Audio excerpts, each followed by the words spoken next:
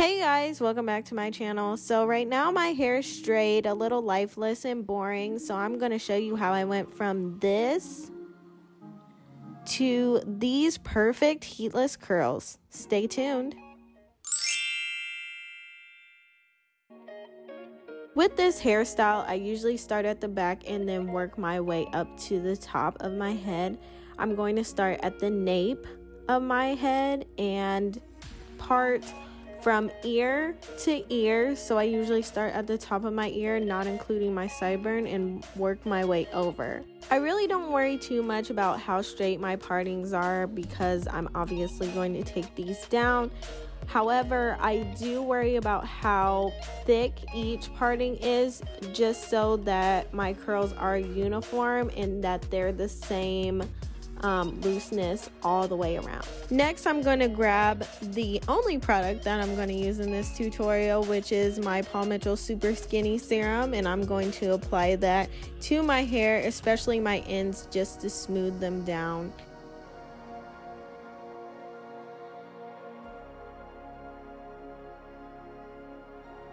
After creating 2 knots in the back nape, I'm going to work my way up my hair, and I'm going to part right at my temples and then bring it on over to the other side. I'm going to follow the same step of applying the Super Skinny Serum to my hair, especially my ends. As you all can see, I do have lightened ends, so we want to protect those babies at all costs. I typically don't use a lot of product when doing this hairstyle because I usually do it just a couple days before I need to wash my hair, just to extend that wash day out just a couple more days. So when doing this hairstyle, I use less product to make it a little bit more flowier. When I put too much product in my hair, it becomes stiff, so I don't want stiff hair. With these bantu knots, I usually use bigger sections in order to make my curls a little looser. Remember, the smaller the section, the tighter the curl. So with each section, I'll take the hair and start twisting from the scalp and start twisting my hair down around itself. Once it becomes tight with tension, I'll start wrapping it around and simultaneously twisting in order for it to become a really neat, precise bantu knot. Remember, it is very important that your hair is twisted along with knotting it. So it's kind of like a twist type thing. I'll secure it with a black rubber band in order to make sure that it's tight. And there you go, bantu knot.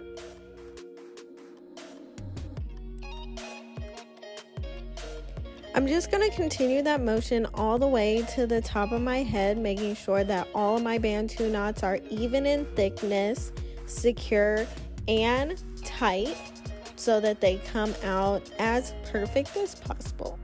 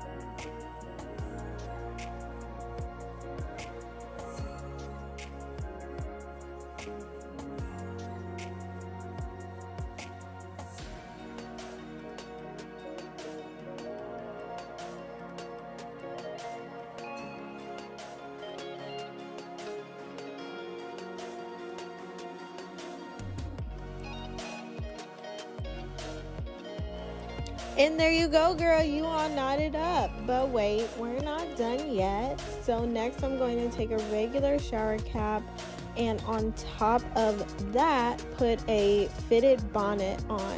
What that is going to do is create heat on your head, causing moisture, and then that moisture is going to lock in your knots for you.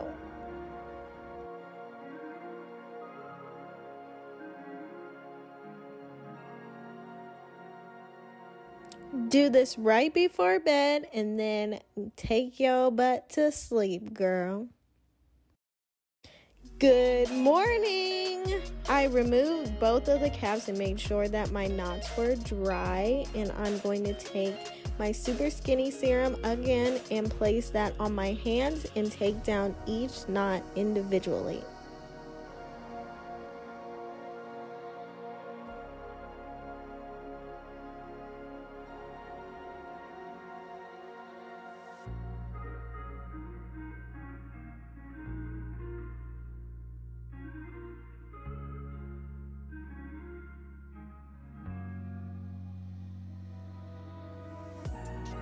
Once they're all down, now I'm going to start separating, just pulling each of the curls apart one by one. Now there are two ways that you can do this. You can separate each curl very carefully in order to cause minimal frizz.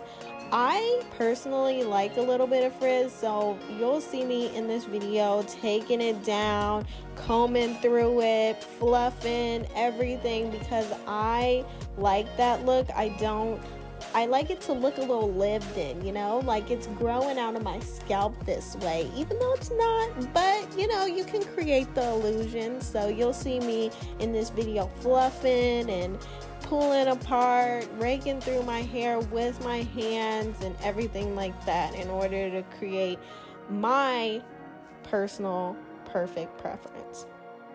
Quick sidebar, if you do have a wide tooth comb or a pick, I would use that to fluff your roots in order to create more separation and volume. You don't want any of those parts showing. You want it to look like it's growing out of your head that way, girl. There you go. Perfect, easy, heatless curls. Go on ahead, do me a favor and like this video. Also, try out this hairstyle during this quarantine and comment down below if you tried it out. If you're not subscribed yet, why haven't you? Go on ahead, click on my face, and I will see you all in my next video. Bye.